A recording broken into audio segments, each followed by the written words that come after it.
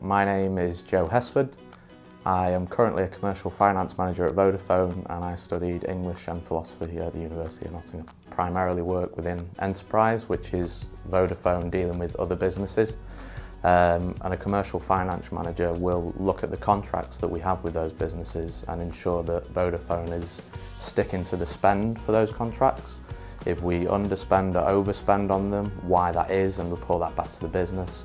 But also if we fall into sort of commercial negotiations around that contract or disagreement over it, it's up to me to help lead those conversations with the customer to ensure Vodafone's protected as a company. The thing I like most about commercial finance would probably be the commercial aspect of it, because you are involved so integrally with the negotiations around contracts, protecting Vodafone's needs, ensuring that you're getting the right deal for Vodafone and a good deal for Vodafone, but also ensuring that the customer gets what they need as well.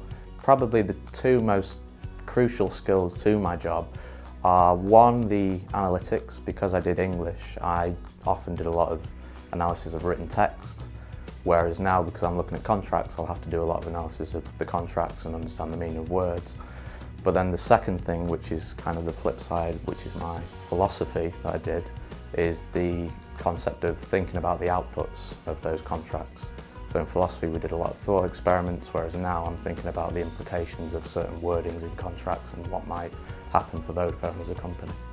So the advice I would give to other students is, don't think that because you've done an arts degree that is a disadvantage to you. If anything, I would say it's probably your greatest strength, because you will be the student that will go into the interview and want to know how that business works, and as an employer they will see you as huge potential, someone they can sculpt and mould.